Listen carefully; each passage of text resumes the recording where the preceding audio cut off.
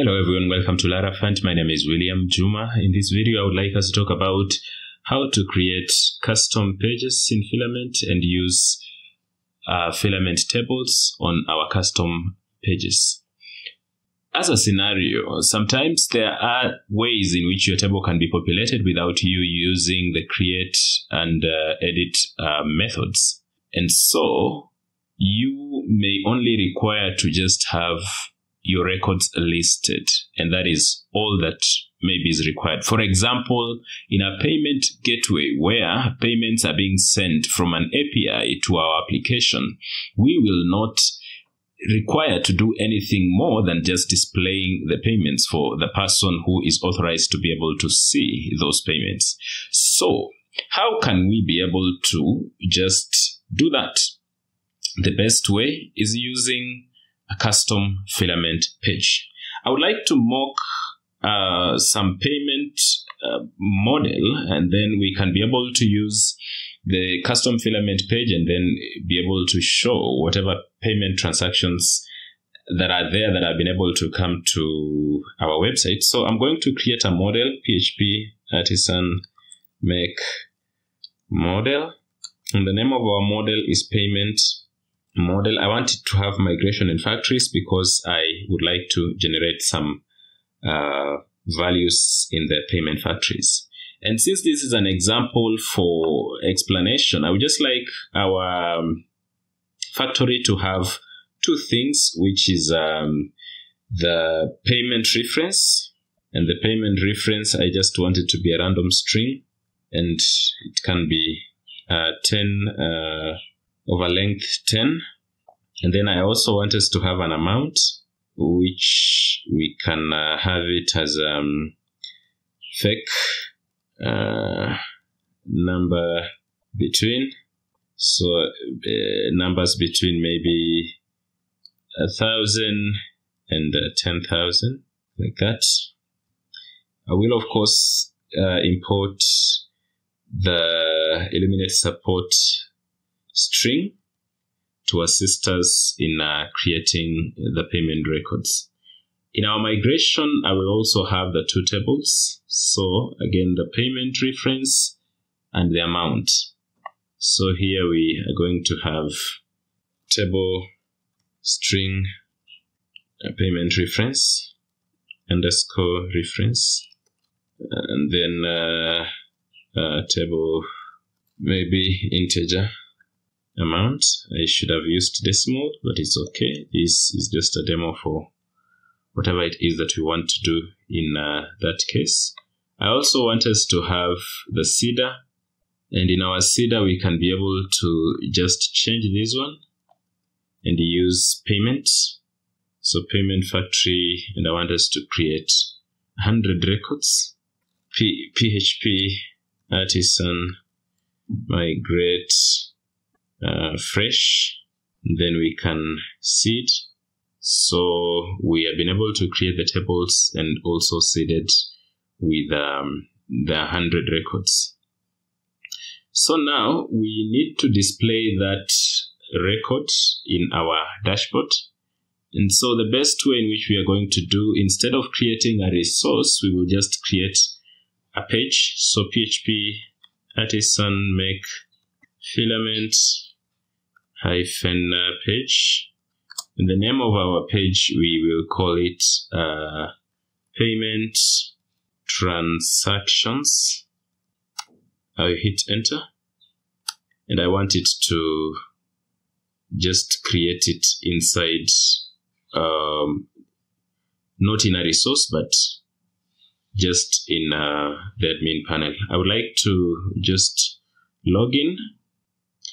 It seems I need to create a test user, so let me just uncomment what we have here, and then PHP artisan db seed, so such that it will be able to create for us that user. So we have test user test@example.com.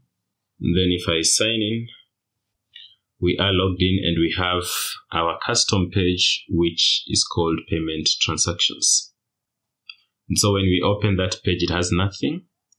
But when we create a custom page, it comes with two things. So if we go to app Filament, we have a page called, we have pages and we have payment transaction. And so in the payment transaction, this is what we have. And remember, this one is more or less like a Livewire component. You can be able to just work with it the same way you would work with a Livewire component. Then inside resources views, we have Filament pages and we have payment transactions.blade.php. So those two values. As I've mentioned, this can just be worked with in a similar way in which you can be able to work with any other Livewire component. For example, I would like to declare a property here, which I'm going to call public name. And we will have my name is William, like that, as our property. If we go to our class, if we go to our Blade view, which is payment transaction, and pass in name, the variable name, then automatically you can be able to access that property being listed here. So basically it means that the possibility of customization that is open to you once you create a custom page is actually out of this world. So I want to go ahead and create a table and then pass in the values. So we will go to our class again, where we have our class. I will remove this one here. I remove this. And I need to declare which model this page will be using. So I'm going to have protected static string, and we will have model, and the model is a payment model. So we have payment class. We will import the payment model above here. As I can see, we have so many of them. So let me just type. We can say use app models payment. And then after that, we need to import, I will use the Filament table. Of course, we can be able to just pass in the data and pick a Tailwind CSS table and put it in our page here and be able to just show our records. We can do that. But Filament has good customized tables that you can be able to work with, and they're data tables and they're nice. So what I want is to try and use that one. So the first thing that I would like to do is to add on a class payment transaction extends page. I want to have implements, and I want it to be implements has table. Implements has table, and then I will import has table, and it has to be Filament tables contracts has table, this one here. After that, I need to pass in that that to use interacts with table, and also import interacts with table. I have mistyped, yes, interacts with table, and pass it above like that. So I have the classes imported, and now I can go ahead and have public table function, and we will pass in table, and the return type is still table.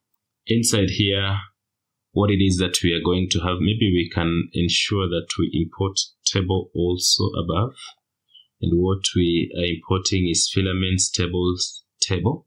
So basically this is what we are importing above here, and after doing that, then we can be able to go ahead and return our table and also pass in our model. So return table, and then we can be able to chain a query, and inside here we can pass in the model with which we are working with. So in this case, I will pass in payment query, and you can be able to continue and do a little bit more customization, or generally you can even be able to just pass in the payment class here.